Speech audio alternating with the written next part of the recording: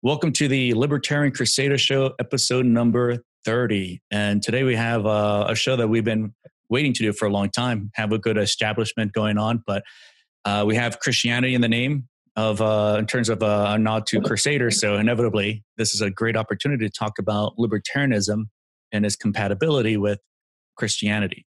And we have a special guest with John and I, Justin Walsh, who's a Western Orthodox trad-cath. And I think it brings a lot of good knowledge and good wealth to the discussion of libertarianism and Christianity. Would you like to tell us a little bit about your background a bit, Justin? Sure, I'll do it as quick as possible. I grew up a Republican. In fact, my father joked with me when I was around 10 or 11 years old that we only had you because we needed more Republican votes. And a Goldwater Republican most of my life. And then and I just missed voting. I never voted for Reagan because I missed it by 2 years. No, I was a Goldwater Republican. When I finally found out that doesn't exist in the Republican Party anymore, I started moving on and I started paying more attention to Ron Paul. And then I started reading other things. The first things were, Bastiat, the Law, Henry Hazlitt, Economics in One Lesson, then, read Human Action. But I have never gotten into some of the stuff from Mises and other stuff that you all have.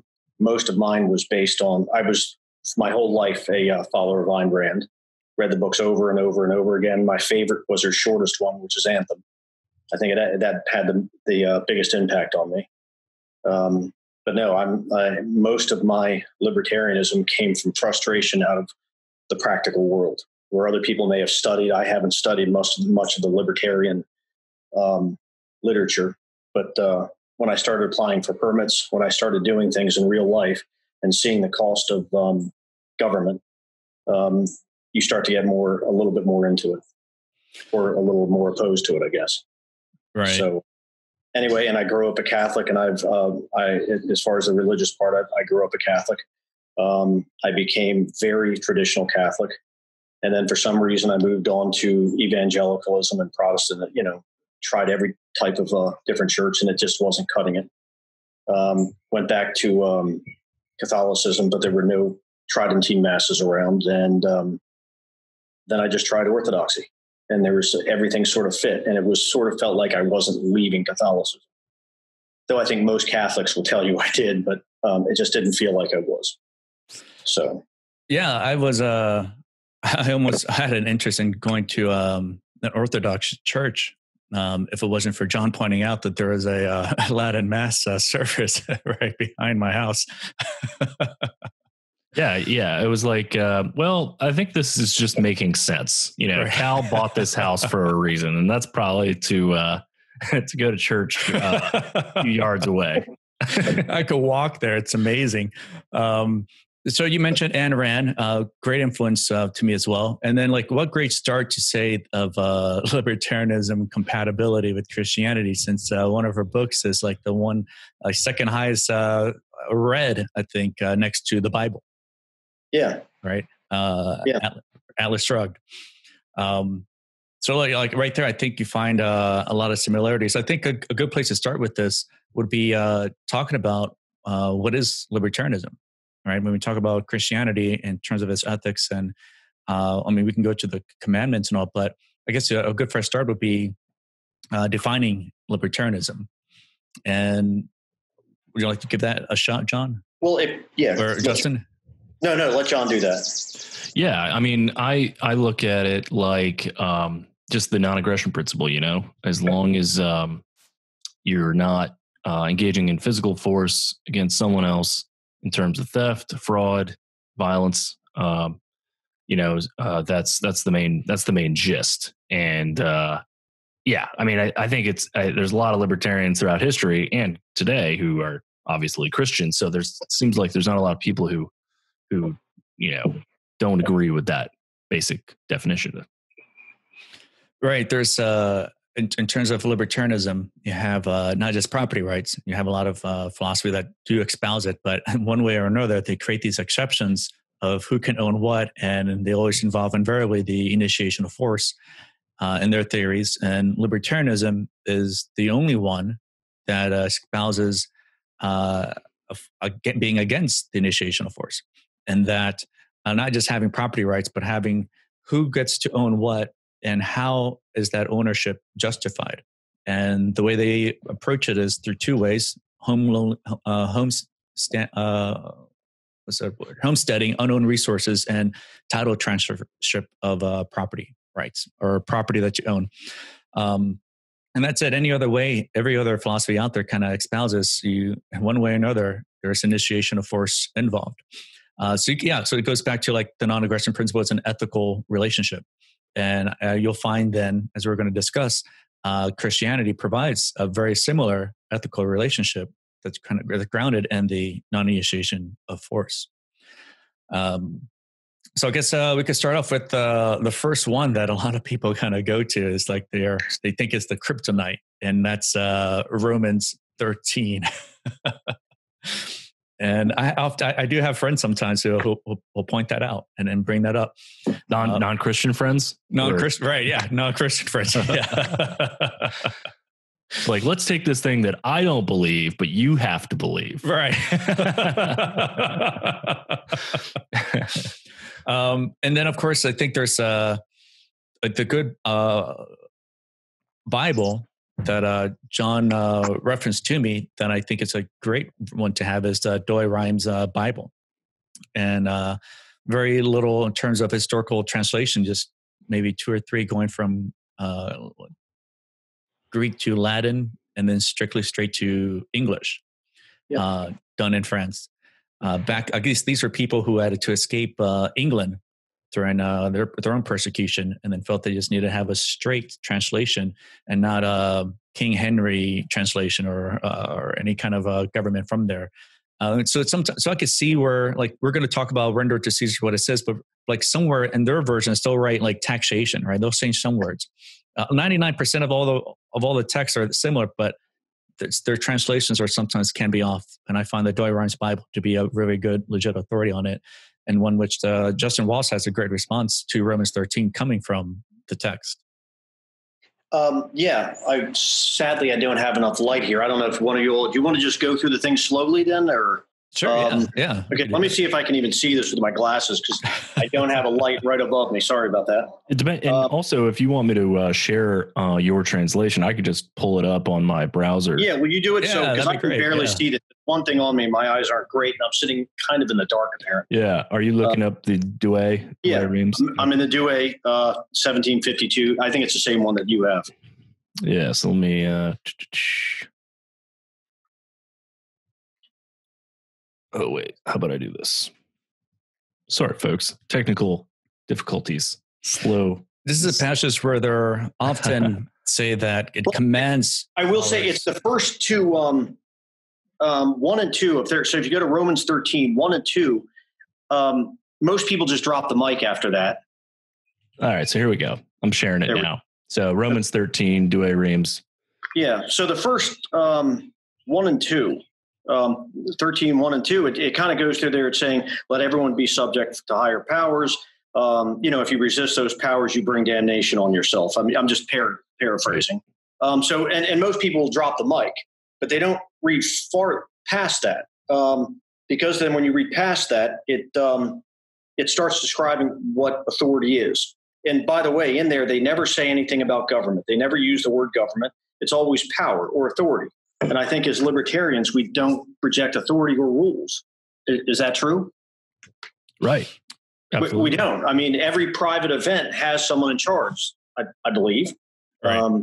And they have rules for a reason. And it's basically saying that same thing. So when there is authority, you should obey it for good reason. But it doesn't necessarily tell you that it's government. Does that make any sense? Or at least in a good translation. And it's also Young's literal translation, King James, and the Douay, which probably are the best translations you can use. None of them use the word government. Right. There's oftentimes libertarians or new to the scene or anarcho-capitalists will come in and thinking they forget that government has hijacked a lot of these things that the market has created and societies have created, like laws and stuff like that, or authority, and they'll hijack these terms. Like the post office right now will claim that it's a private entity when it's a monopoly, right? They like to purport themselves to be a real business, but no other business can get like zero free interest loans at the million rates that they get per year.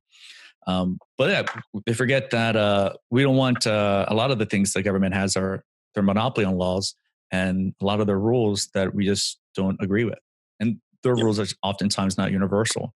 Authority lies with that. A lot of people think authority, they think cops, they think the state, they think all authority, therefore is bad, but they forget there's also authority in dentistry, right? The orthodontist that looks at your teeth, and his authority comes from voluntary interactions. He's not forcing himself into your mouth.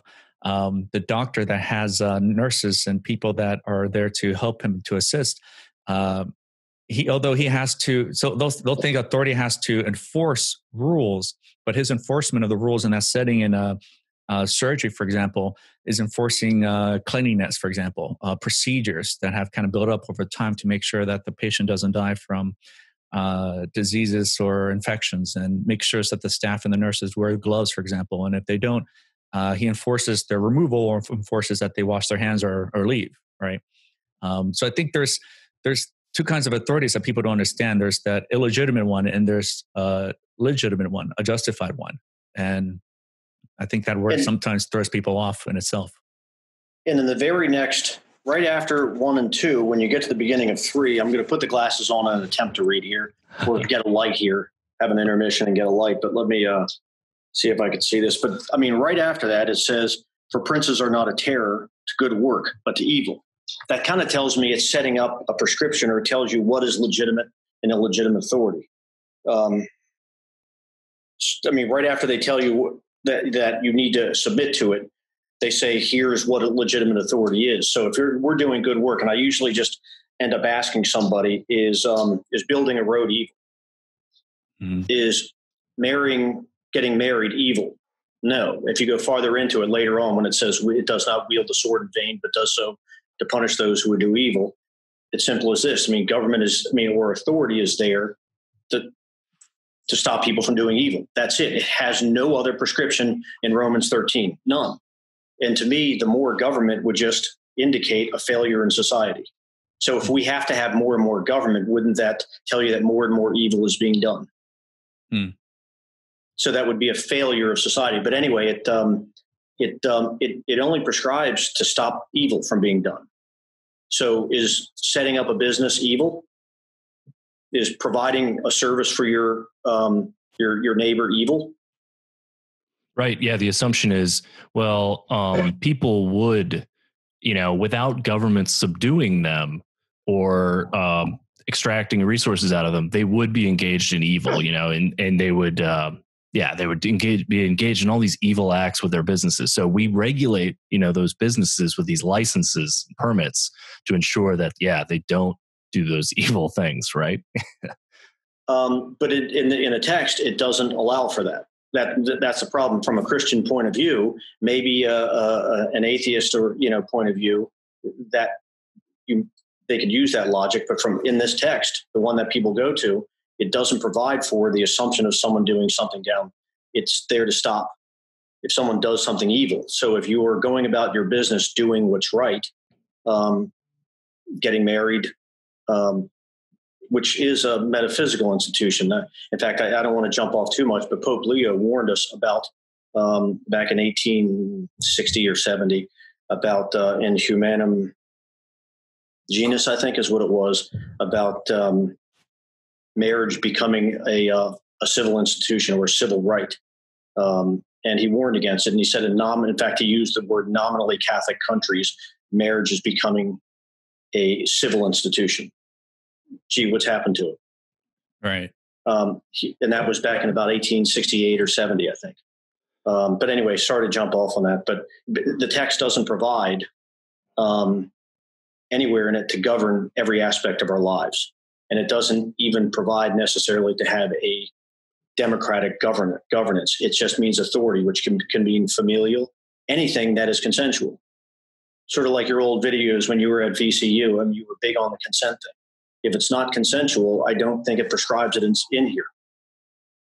Is Right. that, did I go off on something else? Did that make sense? Or No, that makes sense. Yeah, I like your prescription in that. It doesn't say anything of what government then does it prescribe then, right?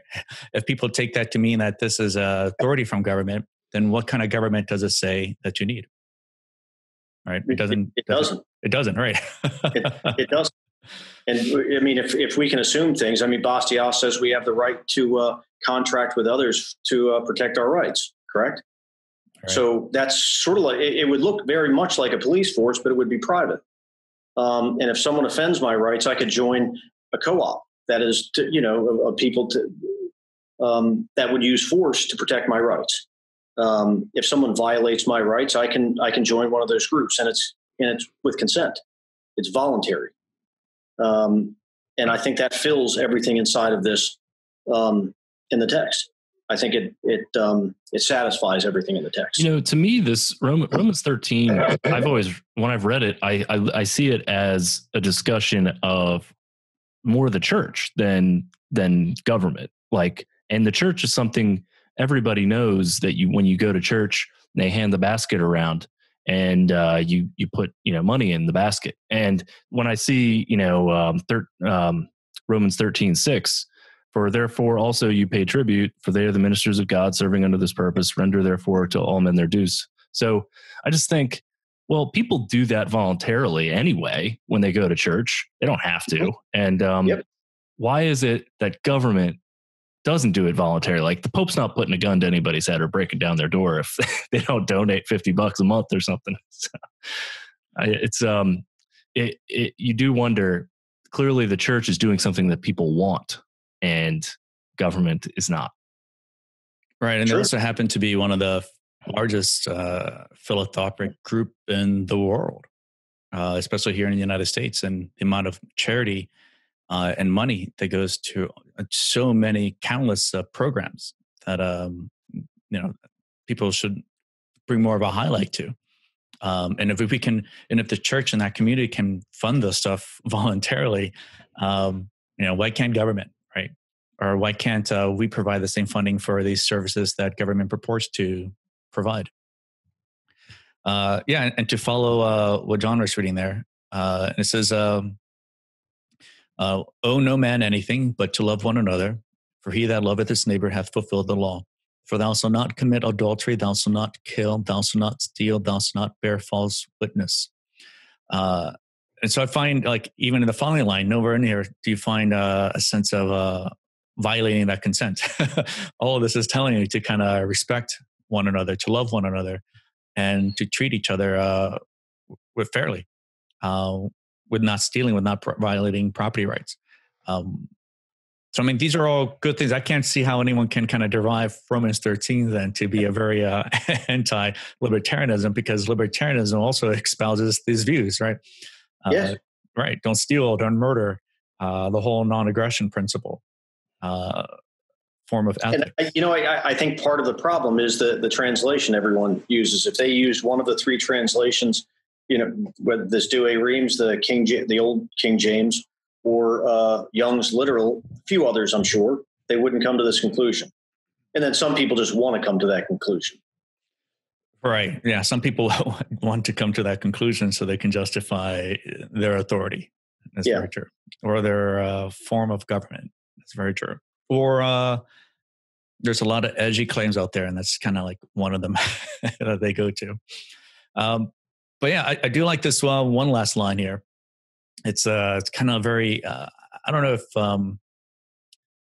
this is like an Ezekiel thing that is said in Pulp Fiction, but it's very similar along to the line where he says, for he is God's minister to thee for good. But if thou do that which is evil, fear. For he beareth not the sword in vain, for he is God's minister, an avenger to execute wrath upon him that doth evil. Yeah. And that's the only prescription it gives, is for people that, so, and I don't want to sound like a broken record, but go back to the things we do every day, that we help other people voluntarily. and they require a license. Well, let's say feeding someone in the park. You have people that are homeless, and you feel like feeding them because that's what we're called to do. But we need to get a license for it. I'm not sure how, from that text, someone justifies getting a license to feed homeless people or to clothe them or to shelter them. That's not evil. That's good. So the government has no authority, or at least derived from this text, to license doing good. It's only there to stop evil. And even that, I wouldn't say the government. It's any authority, right. Whether it's private police or not. Right. Fair enough? Yeah. Okay. Well, that's Romans 13. I think we nailed that one out of the park. Let's go on to render unto Caesar what is his. Or I guess if government were onto Bitcoin, render unto Satoshi what is his. Right. So I pulled it up over here. So this is Mark 12, chapter 12, 13 through about 17. So it says, so, and they sent to him some Pharisees and of the Herodians, that they should catch him in his words, who coming say to him, Master, we know that thou art a true speaker and carest not for any man, for thou regardest not the person of men, but teachest the way of God in truth. Is it lawful to give tribute to Caesar, or shall we not give it? Who, knowing their wiliness, saith to them, Why tempt you me? Bring me a penny that I may see it. And they brought it to him. And he saith to them, Whose is this image and inscription? They say to him, Caesar's. And Jesus answering said to them, Render therefore to Caesar the things that are Caesar's, and to God the things that are God's. And they marveled at him. Right. I think if Jesus was all about taxes, he would have just said, pay your taxes, right? Pay your taxes. 3 words, right? He would have made it a very share. Right.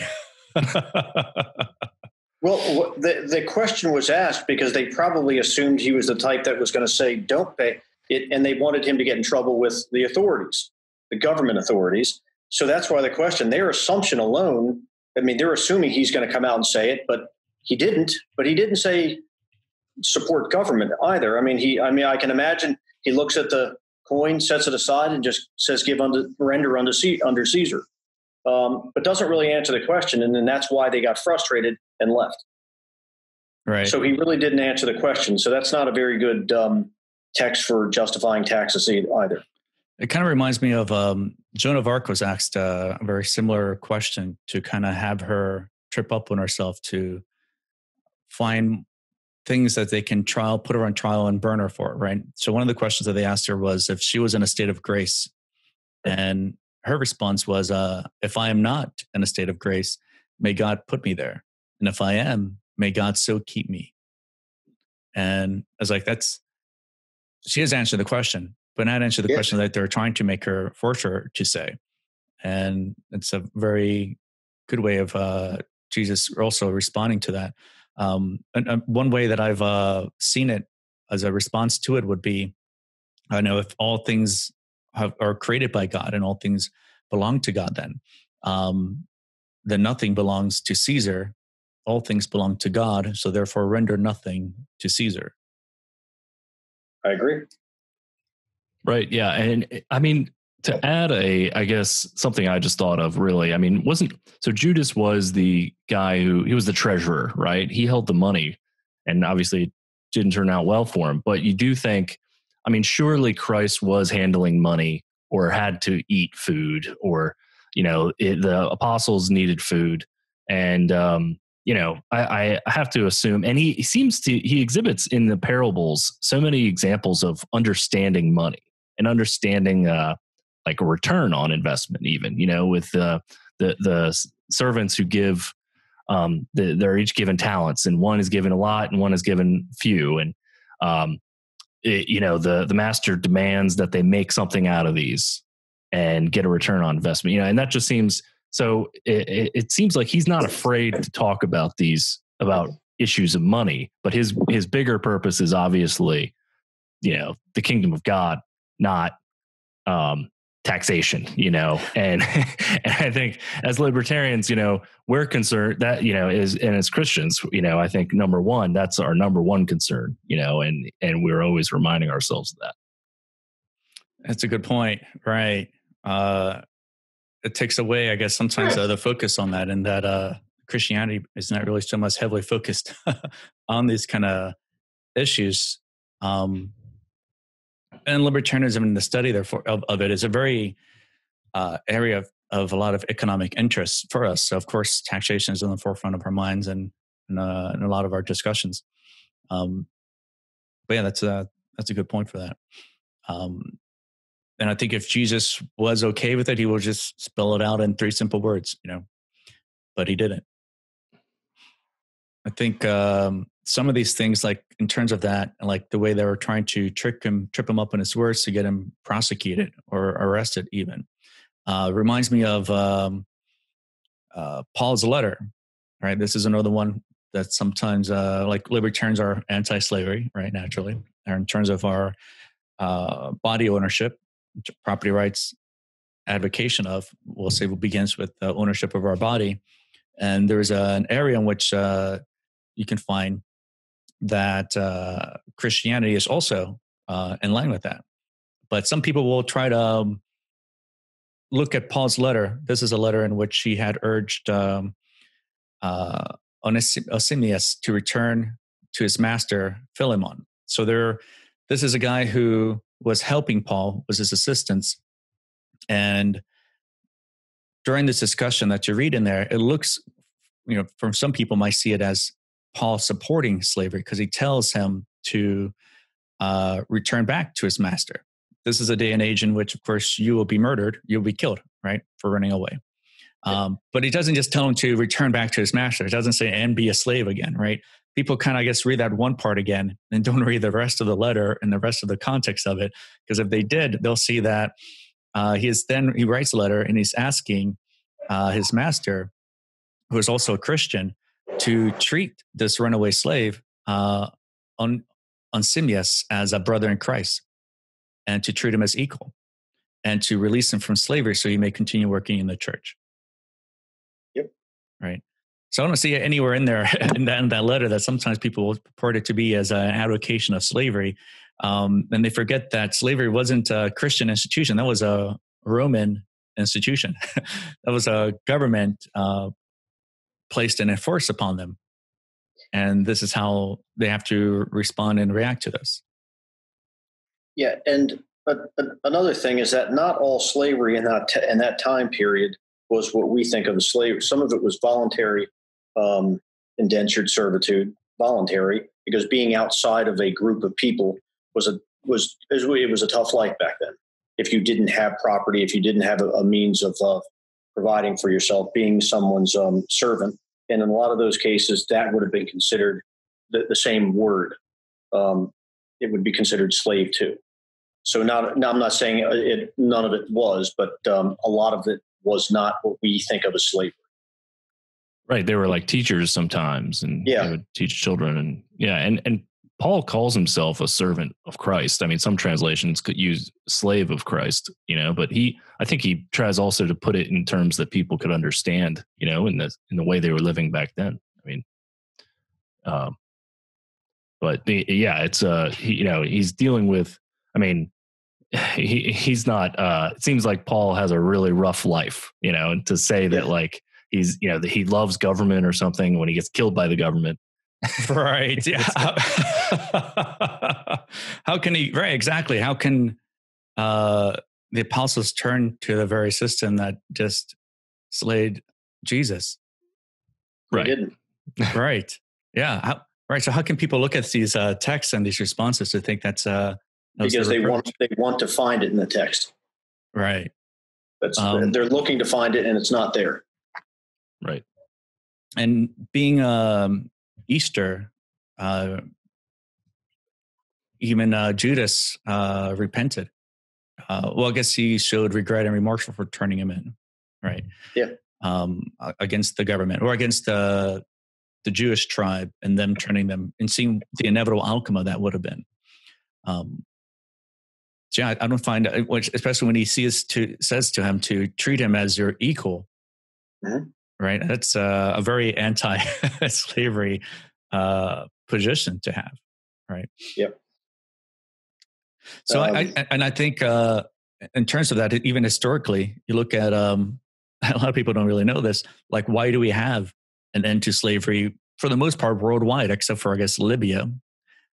We owe it all to a Christian man, William Wilberforce.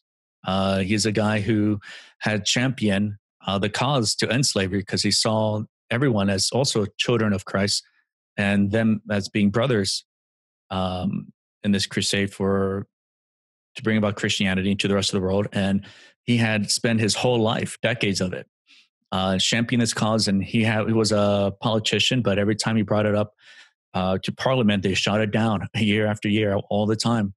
I guess until eventually he just swore on them and they finally put it up, in which they finally passed it. And then boom, all over the world. Since the British Empire reached, what's the saying? The sun never sets on the British Empire. And it sure was the case when this happened, because everywhere that they had an influence and control over, slavery was abolished. Not from the Caribbeans all the way to India, all the way that they had exerted influence and control over. But a lot of people don't give credit to the man who got this accomplished, who got this done, and he did it because of Christ. He did it because of our religion. And under no other religion has this ever been accomplished through, of course. Under no other name in Christ has this ever been accomplished or advocated so strongly and successfully accomplished. He died. This is the wild part. He lived just long enough to see it pass, the Slavery Abolition Act of 1833, passed in the House of Commons, and then he died 3 days later. Wow. So he lived just enough to see it bring to fruition, and this anti-slavery, and to see us all as equal, being brought to life. That's amazing. What an accomplishment, if there ever was one for a man. But yeah, William Wilberforce. There's no holiday of him that I know of. You think there'd be statues of this guy? No. Yeah, but I think he's Protestant, right? I guess you'd have to be. I think he was the equivalent of an evangelical now. Evangelical, right? Yeah. So he can't be canonized as a saint then, right? Well, the church, to their own credit, I mean, the Catholic Church was, gradually, I think they were ahead of their time. I'm not an expert in the way the church dealt with slavery, but in South America and whatnot. But I mean, I know that there was a broad consensus from a lot of priests that you treat slaves as members of your parish, and you minister to them, even if they're slaves. I mean, there's a number of saints who did that. So, but I think there's and just I think there was a lot of ways in Europe too that they transitioned out of slavery because of actions that the church was taking. Right. Even here in the U.S., you had your Quakers, your anti-slavery movements. You had your Lysander Spooner influence here in this country. Yep. I don't know what religion Lysander Spooner was, though. But yeah, he strikes me as probably not a clue. Yeah, right. I don't know. But so you go on to talk about "Thou shalt not steal." Right? Respect for private property. So this is where Christianity starts to make us look good, right? Where they can't use it against us. And there's a great, I read this book, The Church and the Market by Tom Woods, and he quotes a ton of different popes and encyclicals throughout this thing. And one great one that I remembered in preparation for this was Pope Leo the 13th. And he said, what's that? My favorite pope. Oh, there you go. Yeah, guy, I chose well. So he goes into this encyclical and he says, the socialists, Leo explains, hold that by thus transferring property from private individuals to the community, the present mischievous state of things will be set to rights, inasmuch as each citizen will then get his fair share of whatever there is to enjoy. Such proposals are emphatically unjust and would rob the lawful possessor, distort the functions of the state, and create utter confusion in the community. Indeed, the remedy they propose is manifestly against justice, for every man has by nature the right to possess property as his own. So a swift condemnation of socialism vis-a-vis private property. And you don't really hear anything crazy until like Pope Francis, basically, in regard to socialism. And then it's just, I don't know what to say about that. I'm pretty sure every pope up until the last two condemned it in different levels, but every one of them condemned it in one way or the other. Right. Pretty sure. Yeah.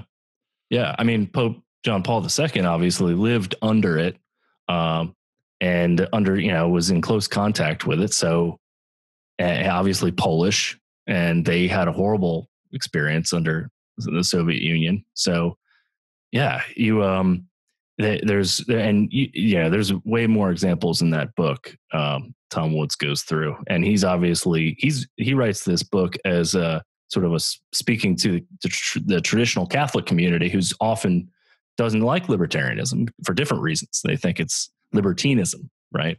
Right. Yeah. Yeah, that's right. Tom Woods is also a tradcath, written many books on the subject, which I guess makes sense. I guess his love for history eventually inevitably ties to the epic of the book that he wrote,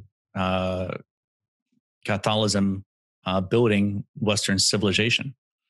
And it makes sense then, I guess, in your research. I don't know. I guess he was a Lutheran at one point, right? Before he converted. But yeah, I found like my love for history drove me towards traditional Catholicism myself too. And yeah, you find in terms of libertarianism, it's not far removed from a lot of popular people that are also Christians and libertarian Christians. Sometimes I hear there's like, are you a libertarian Christian or a Christian libertarian? So you have your Tom Woods, you have your Robert Murphy, you have your Lou Rockwell, Gary North, Ron Paul. He can't be wrong, right?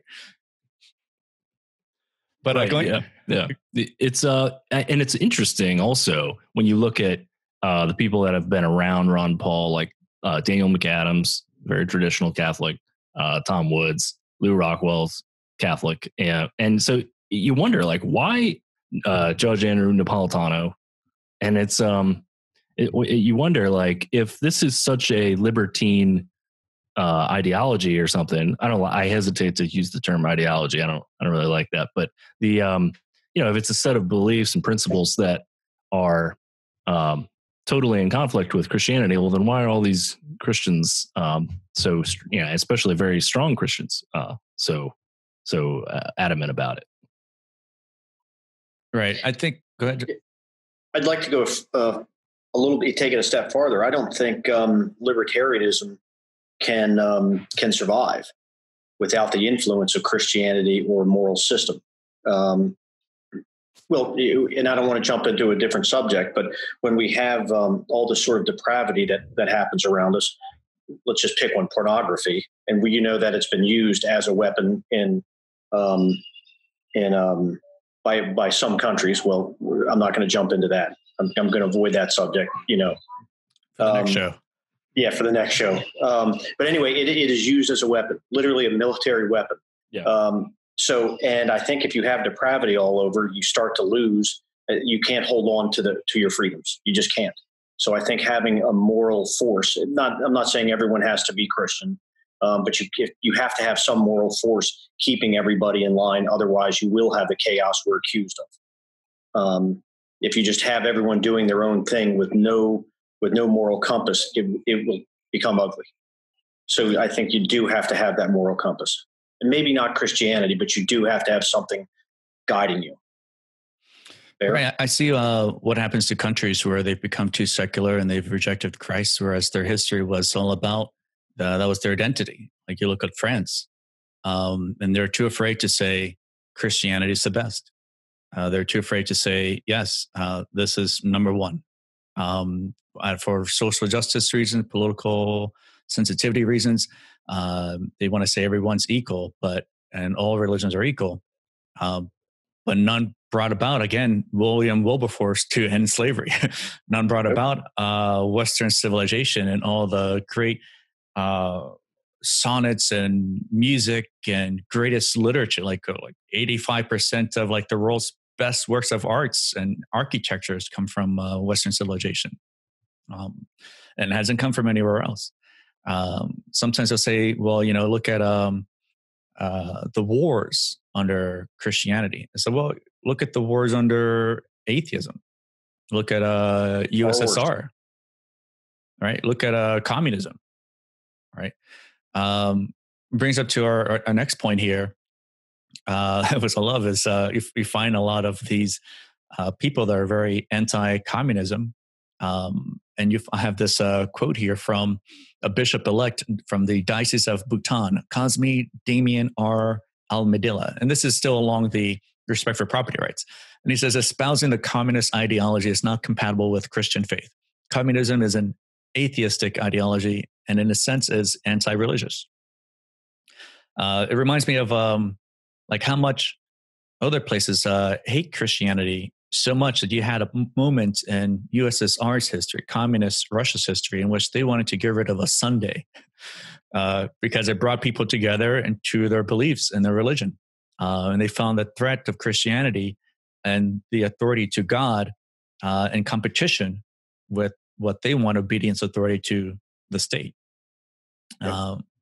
So for can you imagine having no Sundays for 11 years? That's how long it lasted. Wow. It was funny. The church that I belong to, or it's part of the Antiochian church, and they used to be connected with the Russian church. And when the Bolsheviks took over, they intentionally gave the Antiochian church their, I don't want to use the word freedom, but they separated from them so they wouldn't be corrupted by the Bolsheviks. They were so terrified of the communists. The Church of Antioch separated so they wouldn't be influenced. And the Russian church did that. That's how afraid they were of communism. So, yeah, it's there's just so many examples of life being so much more difficult under the totalitarian state, the communistic state in the 20th century, and you can ascribe both the Soviet Union and Germany during World War II, but it's just that they, and in Germany too, they tried to supplant Christianity with an alternative, because they know that there's so much competition coming from Christianity that they have to kind of supplant this alternative version. And so they came up with positive Christianity. And so there's always that. And I guess the communists in the Soviet Union just said, forget about it. But what I find so funny is you have the full 20th century of this indoctrination occurring. And yet even Vladimir Putin, who his mother was still Christian when he was growing up, and she would maintain those beliefs, and his father wasn't. He was an atheistic, commie party member. But it's funny how, and then Putin then ushers in this great era now for the church in Russia, and you're like, isn't that just a knife in the heart for communism? It can't compete, with Christianity. When you think about it, it had all that time to try to beat it, and it still couldn't. Right. No, agreed. There's also this amazing priest that he should also have his own holiday. His name is Laszlo Tokes. He's Romanian, and he was Hungarian pastor from Romania, and the government tried to evict him from his church flat, and the people there were just had enough of communism up to that point, and then the communist government, the Romanian communist government, attempt to evict him, and him refusing and standing down was enough to trigger the entire country into revolution and to overthrow communism in Romania, and then to finally shoot down the dictator out in the open. And they haven't had communism since. Nope. I think John Paul played a huge part in the fall of communism too. I think without him, the West may not have accomplished, because I think he had priests inside of Russia and other places working against the communists. So no, I think the Catholic Church played a giant role in the destruction of, or at least the fall of that part of communism. Right. And of course, if USSR was so successful in thinking like, look, all these Russians don't like Christianity. All the churches are gone. Like, well, what happened as soon as they collapsed? They went back and unearthed all their relics and unearthed all the stuff that they had to hide all over the country. Good for them to realizing like you can't hand this over to the church. I mean, to the state, and to one day there'll come a time when it's over and we can bring this back and bring Christ back into the country. So in terms of, if you can't beat them, join them, right? As they say. So in this day and age, you had, after the fall of communism, you begin to see, and maybe even before, you begin to see this liberation theology and John Paul II trying to stamp that out in South America. And then you see Evo Morales, your boy, hand a commie cross to Pope Francis. It's got the communist symbols on it. And you think, well, this is now the next strategy, right? Is to try to get communism involved in the church so that they can, because they couldn't just totally supplant the church. They kind of had to come up with an alternative strategy, right? Talking about cultural Marxism. Yes. The foundational pillar of Western civilization. If it built Western civilization, they found they can't out-militarize, they can't outspend, or through any other economic means or through philosophy, then why don't they go after the very thing that built it and holds it all together? The church. Right. Yeah.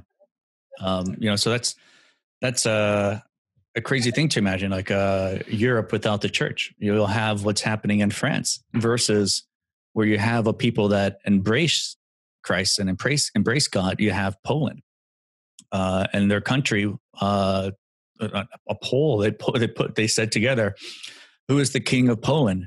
And the people of Poland said, Jesus Christ. That is their king. Amazing. And they don't suffer any of the horrible things that are happening to all the other European countries that have forsaken Christ. And from their point of view, it makes sense. If you can take away a nation's rudder, you can push every kind of vice you want on them, which will degenerate a society quickly. Once they're just floating around randomly, they're an easy target. Right. Every sort of vice that will destroy a nation is just it's easy. But when you have a church there saying no, no, no, which is good sometimes, it's a bit more difficult. So they have to destroy the church before they can destroy the West. Right. I hear all these birds chirping around here like Snow White. You want me to close the doors, or is that okay? No, we're coming here to the wrap anyways. Okay. I think we've touched upon all the good points and the good questions in terms of the compatibility of libertarian ethics and Christian ethics. People say even the federal government here in the very beginning was very libertarian, right? You had the least amount in terms of their experiment of government grievances in terms of their violation of rights. It attempted to create the most way to control that and limit that, and then to espouse that these rights come from God, from our Creator, right? The Bill of Rights, that these are areas in which government cannot touch. And that it's not something that is granted from government. And so, that's very libertarian for most of the Bill of Rights area that we see there. So I think when people look at libertarianism, not just the libertarian ethics in terms of property rights and respect for that, you find a lot of similarities even with the commandments with thou shalt not steal, and the great rich history that we have against a great threat like communism that did everything but violate property rights and the deaths that have followed. Yep. But yeah, I want to thank you. Is there any last points you guys wanted to bring up on that? No, everything else will lead down other rabbit holes. So yeah, exactly. And I do that way too much. So you have to sort of rein me in sometimes. No, good. I mean, the tangents ones are great. We'd love to have you back on the show. There's a lot of, this is the first segment of a mini series that we want to go through. Like another ones will be like dispelling common myths. People will think like, oh, Christianity is very anti-science, and they'll forget like astronomy. Most of the humanities were founded through Christians. The Big Bang Theory, that was posited by Christians. And it was laughed at and scowled by atheists at that theory itself too. But yeah, I think there's a lot of areas that I'd love to go over with you, both of you. And but this is a good place to wrap up the compatibility. Okay. But thank you for being on the show. Thanks for having me, Justin. Yeah. With those watching, stay liberated. Get off my property.